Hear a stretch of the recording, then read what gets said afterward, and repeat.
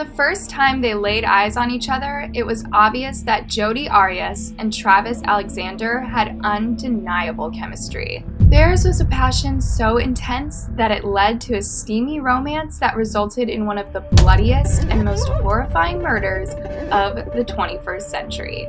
On June 9, 2008, the body of Travis Alexander was found lying lifelessly in a pool of blood. He had been stabbed a total of 27 times, his throat slashed from ear to ear, and he had a gunshot wound to the head.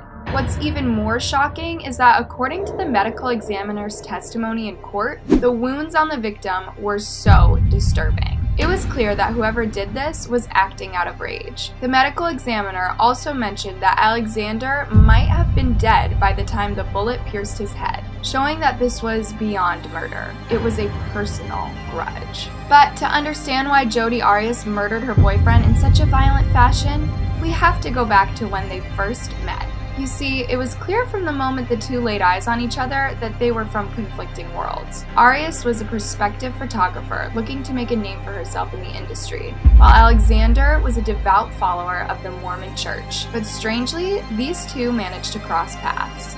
Friends close to the pair say that when the two first met, Arias instantly fell head over heels for him. He was a man of adventure that loved to explore the unknown. And this really excited Arias, who was enchanted by Alexander's sense of humor. She loved how much fun the two had together, but little did she know that her obsession with Alexander would lead her to do the unthinkable. It all started in 2006, when Arias was searching for opportunities through a network marketing company known as Prepaid Legal Services, Inc., where she met up with Travis Alexander in Las Vegas. She was attending a company convention, and that's when the two first met. For Arias, it was love at first sight. The two hit it off, and Alexander was polite enough to invite her to the company's formal executive dinner as his +1. Yes, Alexander found her extremely friendly and beautiful, with her long blonde hair. She was also in great shape and extremely sweet to him. During the dinner party, the two spent the entire time talking to each other. It was as if no one else existed in that room. They were inseparable, and nothing else in the world truly mattered. Chris Hughes, one of Alexander's closest friends, also recalls how completely blown away Alexander was with Arias. He recalls how after dinner, the two lovebirds spent the entire night talking to each other before going to bed at around 4 a.m. Alexander was so excited about the meeting the next morning, he went over to Hughes to tell him that he had, without a doubt, found his future wife and had big plans to marry her. Honestly, the two couldn't get enough of each other. At the time, Hughes recalls how cute it was to see them oogle and follow each other everywhere. But little did he know that Alexander was falling in love with a person that would shockingly end his life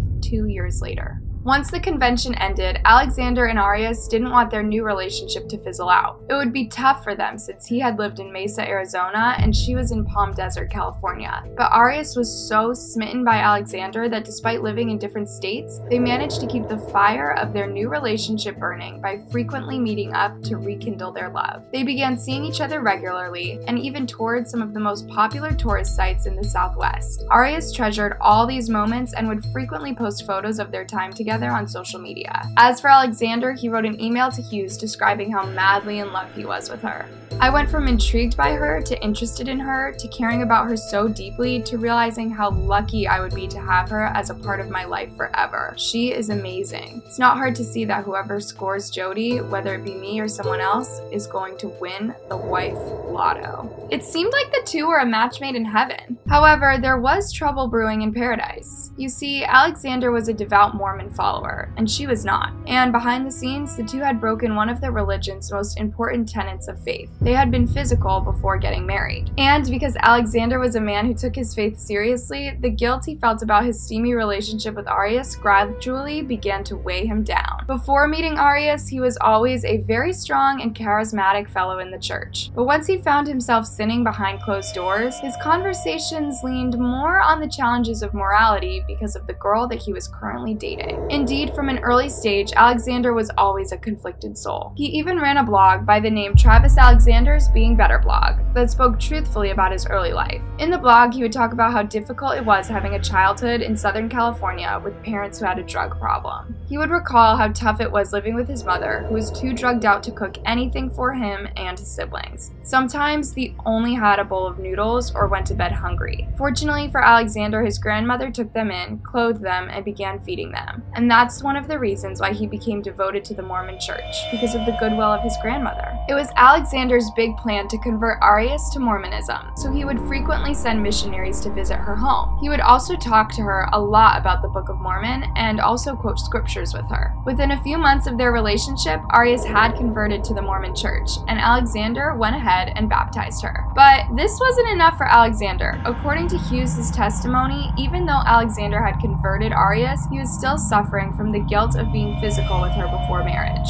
Hughes mentioned that Alexander hated himself for the fact that he and Arias were still sinning away from the prying eyes. In fact, Travis wanted to marry a pure Mormon girl, and the fact that Arias had already been with him, she had automatically eliminated herself from the potential of being a wife.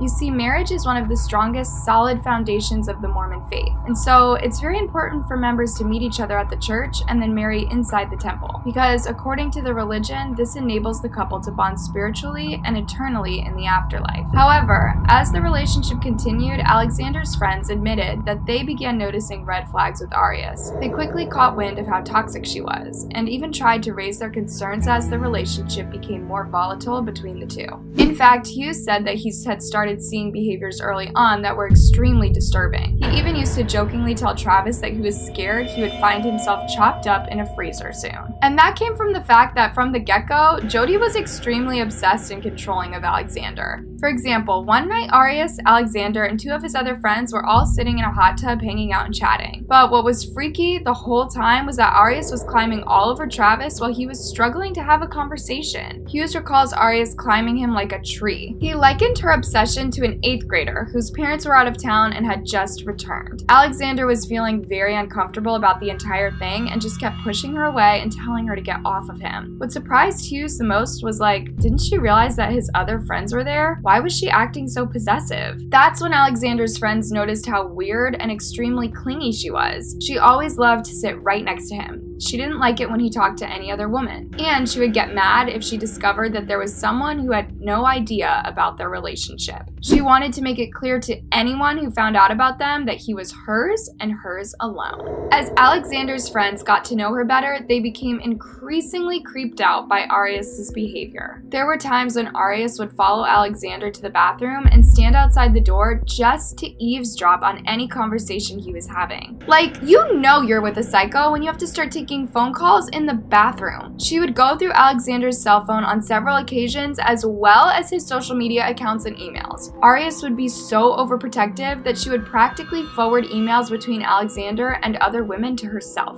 It got so terrifying that Hughes and his wife, Lovinger, decided to have a chat with Alexander about their concerns. So they sat him down and explained to him that they thought his life was in danger. However, because he was still madly in love with her at the time, Alexander downplayed their concerns, letting them know that Arias was really sweet and a good girl, that he truly loved her. But Hughes wasn't convinced. He recalls having an instant cold feeling overwhelm him when talking about the situation. Suddenly, he had a strange feeling that she was standing outside his door. She's out there, Hughes said. At first, Alexander didn't buy their story, but when they urged him to open the door, they were shocked to find Arias standing on the other side with a devilish face. Clearly, she had heard everything. At this point, Hughes and his wife were completely scared for their lives. They could see the fire in Arias' eyes, and at some point, Hughes thought she might even burn the house down with all of them in it. Finally, after 5 months together, Alexander gained the courage to break up with Arias. A few weeks later, she decides to move back to Mesa where she was living with her friends, completely baffled by the situation.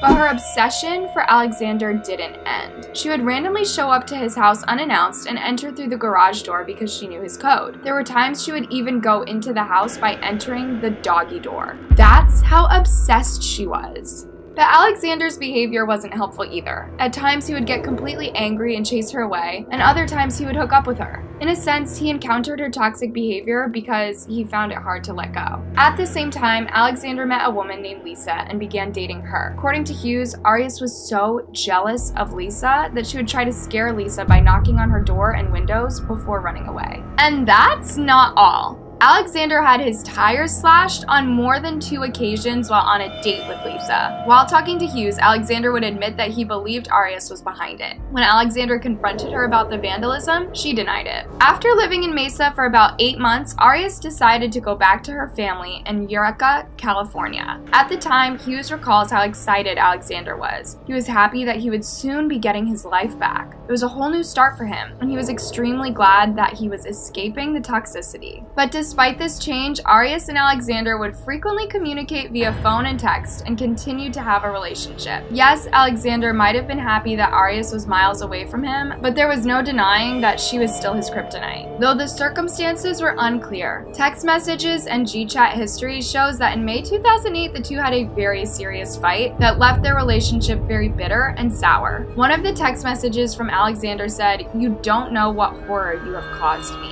To which Arias responded, "It wasn't really my intention to harm you." But Alexander was completely fed up and called her a sociopath and the lowest of the low. Perhaps this is what triggered a sense of rage within Arias that fueled her to do what she did next.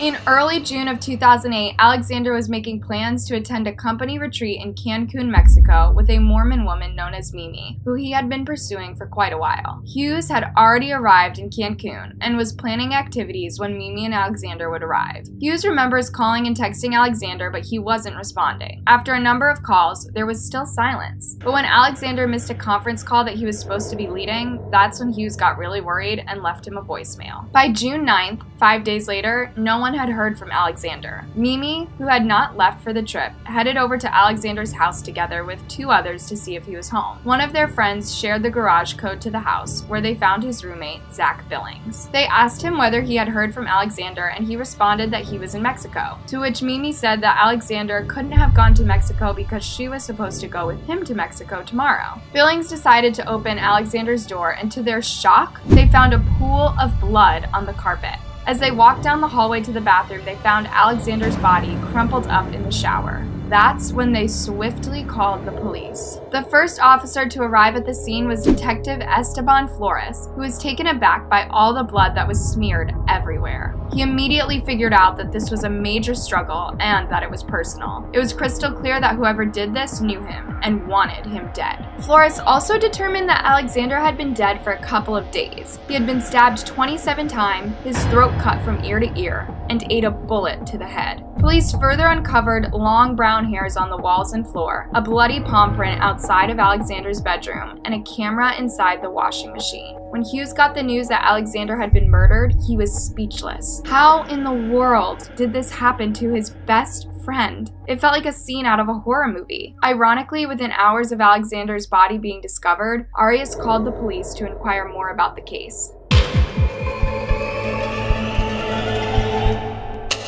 When Flores got in touch with Arias to ask her where she was the night he was murdered, Arias told him that she had communicated briefly with Alexander the day he lost his life. She insisted that she was driving to Utah to meet up with a new guy she was seeing. During the conversations Flores had with Arias, he told her that her name had been mentioned several times by authorities during the investigation. In fact, Alexander's friends made sure that they talked about how toxic Arias was in his life. They mentioned how much of a stalker she was and how she was an ex-girlfriend who didn't want to leave Alexander in peace. Arias denied being in Arizona at the time of Alexander's death. She was so confident about distancing herself from the murder that she even attended Alexander's memorial service and agreed to be fingerprinted by the police. That's when computer forensic investigators came across an amazing discovery. While analyzing the memory card of the camera that they found in the washing machine, they stumbled across photographs of her and Arias time-stamped the exact day of the murder. The authorities also discovered that the blood from the palm print was that of Alexander and Arias together. That's all the evidence the authorities needed to place her at the crime scene. Then they traveled to Eureka, California to arrest Arias. During the police interrogations, Arias tried to explain that the reason she had arrived a day late to Utah was to see a new love interest. According to her story, she was expected to arrive on June 4th, but decided to arrive a full day later. Then she told the police that her phone had died and she had gotten lost on the road.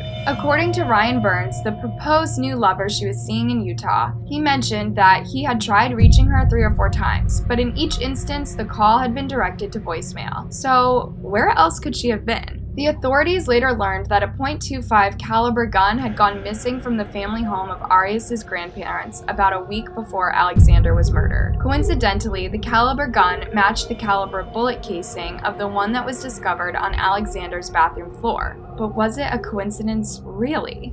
While being questioned by Officer Flores, Arias was shown photographs of her and Alexander together a couple of hours before he lost his life. Why was she there with him? Despite being interrogated, she denied any involvement with the murder. And regardless of the amount of evidence that was thrown in her face, she kept on insisting during the interrogation that she wasn't even there. However, after spending a night in jail, Arias finally changed her story and admitted to authorities that she had been in Alexander's home the day that he died. According to Arias's modified version of the story, she claimed that she had arrived at Alexander's house around 3 a.m. and they spent some time together before going to sleep. She then claims that later on during the night, when she was taking photographs of Alexander in the shower, two masked intruders, a man and a woman, broke into the house and were bent on killing Alexander. She also claimed that one of the masked intruders had commanded her to leave, and if she didn't obey, they would kill her and her family. But authorities didn't buy her inconsistent story. She was later charged with first-degree murder and stayed in prison for more than 4 years awaiting her trial. Interestingly, while on trial, Arias told the court several conflicting stories that were nowhere near the previous two that she had told investigators. She admitted to taking Alexander's life, but insisted that she had done it out of self-defense. According to her new angle, she claimed that Alexander had turned angry and aggressive when she had dropped the camera, which authorities later found in the washing machine. She also made claims that Alexander had a collection of illegal photos that he kept for his own satisfaction. But upon further investigation, there was no concrete evidence that Alexander had been physically imposing to her or anyone else in his life.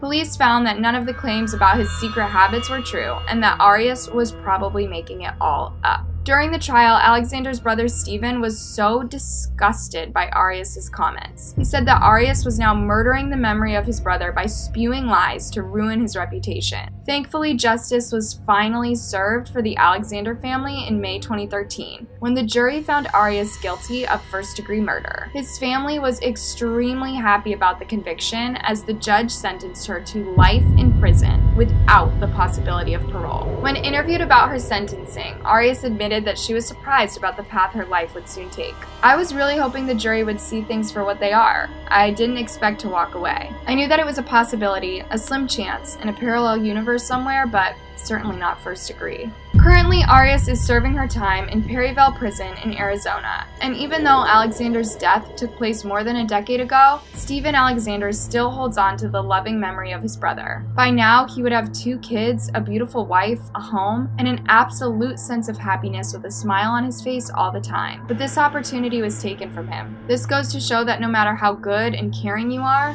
if you're with a toxic partner, it can completely derail and ruin your life. So with that being said, we've come to the end of this video. Don't forget to leave a like, click on that notification bell, and subscribe to the channel to get more bone-chilling content on some of the most shocking homicides in human history. And until we meet in our next video, remember, nobody owns a life, but anyone who can pick up a frying pan owns death.